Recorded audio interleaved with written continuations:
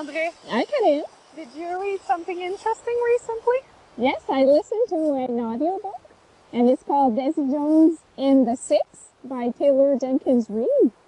It's the story of the rise of a world-famous 1970s rock band and the way that it broke up, but we don't know how they did.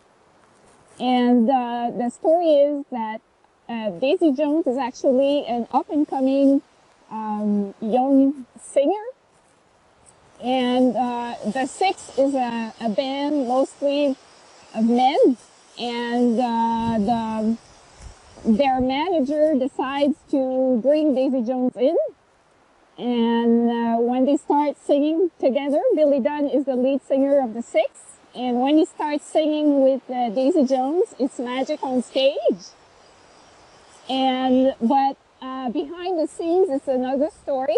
There's a lot going on, and they break up. And it's nothing new. Like, I'm not spoiling anything. We know they broke up from the beginning.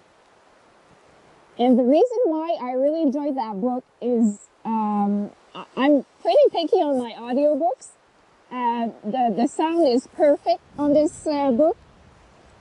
Usually I can tell when they stop and start the next day, but not with this one. It's really perfect. And the people that they chose to read for each character have beautiful voices. And I believe that they were maybe in a band at one point. So it's really, really good. And one of the person that does the voice for Daisy Jones is actually Jennifer Beals. The actress from Flashdance. And the guy that does the voice for Billy Dunn, the lead singer of the Six, is Benjamin Bratt. So, yeah, I really, really enjoyed it. What about you? Mine isn't an audiobook, but well, technically it's available in audiobook as well. It's Romancing the Inventor by Gail Carriger. It's my favorite author. She's written so many good books, and they're LGBTQ. Okay. IA2+. Yes.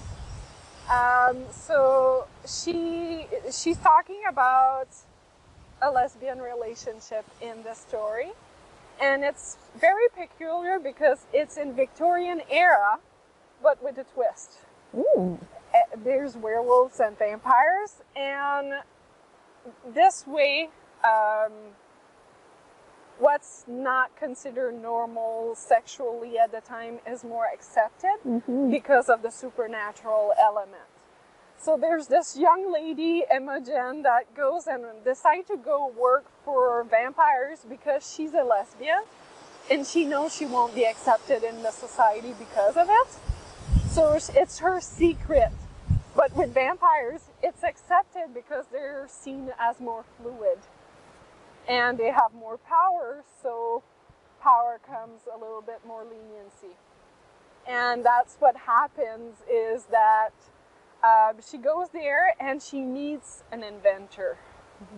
And it's a French inventor, so it's a little bit more sexy. It's Madame Le Fou. Okay. And it's interesting because since it's a Victorian era England, they talk a lot about dresses, and historical accuracy is really good. And it's written, Gail Carriger is an archaeologist, so she brings that aspect to her stories. So you feel like you can see that dress she's describing, and then you see the characters. And Madame Le Fou, I've seen it in her series. It's one of my favorite characters because she has sass. She's such a sassy character, and I relate to her so much, and I'm like, geez, it's really interesting, and she dresses like a man in a world that normally wouldn't accept it, but since she's French, it's okay. And then you see complication and of course supernatural complication in the story, and then you never know if they're gonna be together. So it really keeps you on your toes, and I've read it as an ebook but also as a paper book.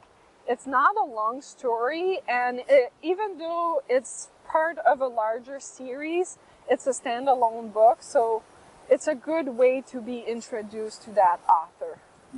And it's still one of my favorite things to read. Sounds wonderful. Thank you for matching your hair with my coat.